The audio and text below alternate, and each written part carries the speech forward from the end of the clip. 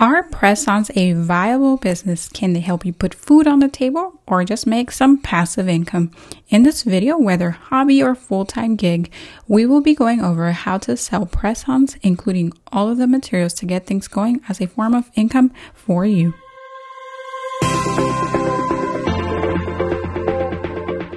Greetings and welcome back to my channel. In case you are new here, I am Paola of paolaponcenails.com, your source for Japanese gel nail education and solopreneurship in the nail industry. So after shifting the focus of my nail business from salon-only life to solely education, I dabbled in the press-on space. Press-ons are artificial nails that you typically glue onto the natural nails. They can last 2 to 3 weeks when the natural nail is prepped properly, and sometimes they can be worn more than once. So I started press-ons because I thought this would be a great idea for me to still keep active and busy in the nail scene. And this was not just a thought for me. I actually did a lot of research and eventually bought all of the supplies. Heck, I even got orders. But then I kind of stopped cold turkey because I realized quickly that while this idea was viable, as in having the potential to succeed, I've been taught to do things right and to do them the best I can humanly possibly do them, or don't do them at all. Which meant that I would have to choose between a press-on business or giving up the nail mentor education route I also wanted to pursue. So I chose the mentor education route, hence why you get to hear from me on the weekly here on YouTube.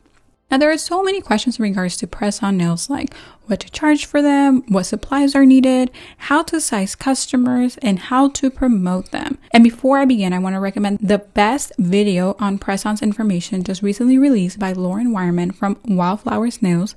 This girl is an outstanding entrepreneur and mentor whose work and journey I've followed for years. I don't hold a candle to her knowledge in the industry.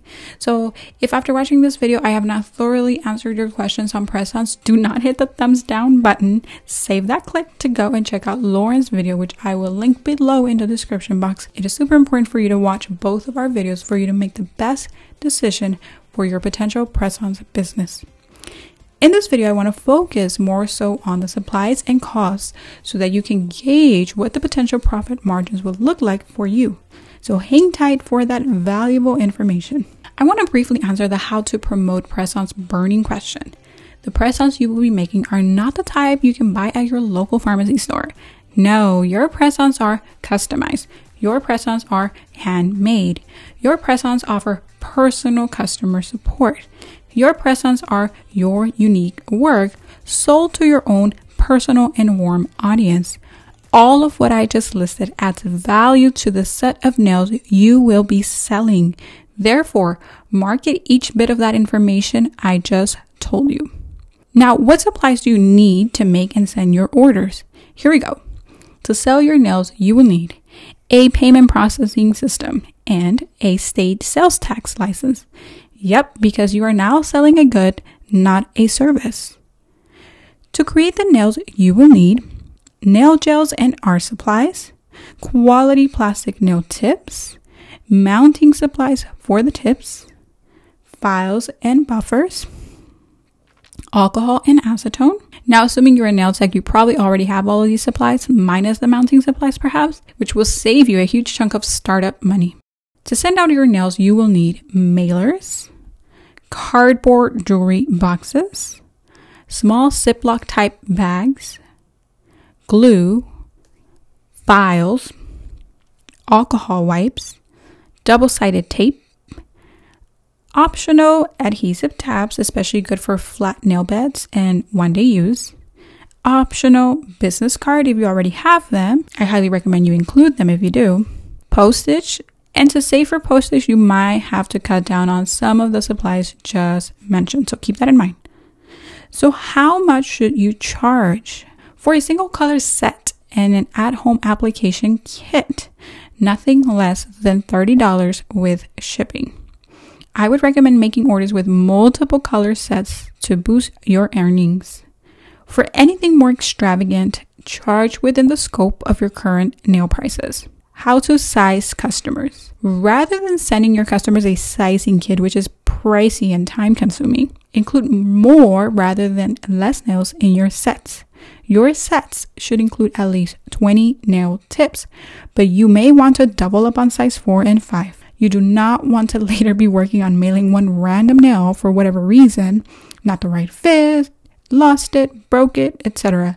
Unless you already know the size of your customer's nail size, I would make it mandatory that before ordering any customized and extravagant nail set, all new clients must order a single color. This will not only give them practice applying and wearing them, but also they will let you know how they size. Now, a few pointers for creating press-ons. Number 1, work 5 tips at a time to ensure proper cure. Number 2, the more layers you add, the less flexible the tips will be. This is both good and bad. Good for stability, but bad for fitting. Number 3, film a little tutorial on your phone showing the application and removal process, then email it to your customer. Number 4, there is a lot of busy work with press-ons. Therefore, if you have little hands, put them to work. Number 5, wear and take great pictures to post on your social media feeds with your press-ons. Number 6, if you are already a niche nail tech, you can market that aspect of your press-ons and sell them at a higher cost. For example, I use Japanese gel nail products. That's my niche.